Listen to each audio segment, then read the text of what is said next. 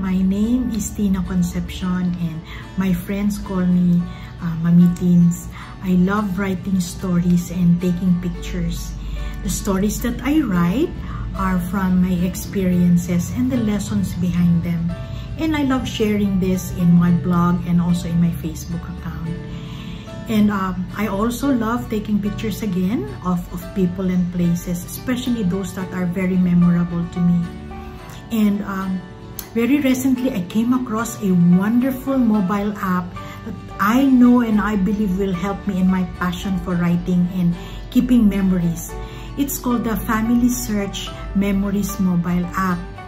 And it's available in the internet and it's for free and you can easily download it.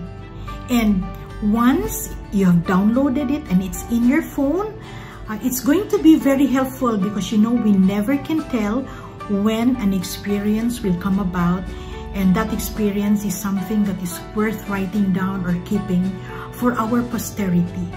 So I have downloaded the app in my phone, and in my calling now as one of the area organization advisors, I have had so many experiences, especially about children, that I really loved and I have written stories about, and it has helped me keep these memories alive and remind me of the wonderful lessons behind it. So let me share with you what I did when I used the FamilySearch Memories mobile app. Okay, the first step that we need to do is we go to the downloaded FamilySearch Memories mobile app in our phone and we tap that.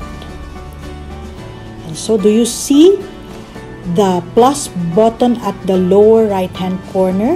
Let's tap that and we will write a story. So my story is about the children in our farm. I will write the title.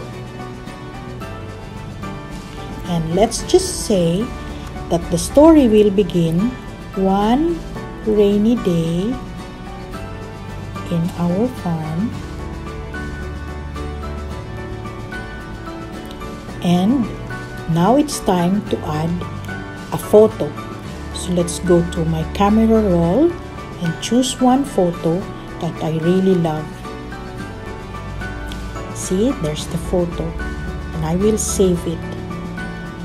Now let's save the story. I hope you will try it. It will really make a big difference in your keeping your memories alive.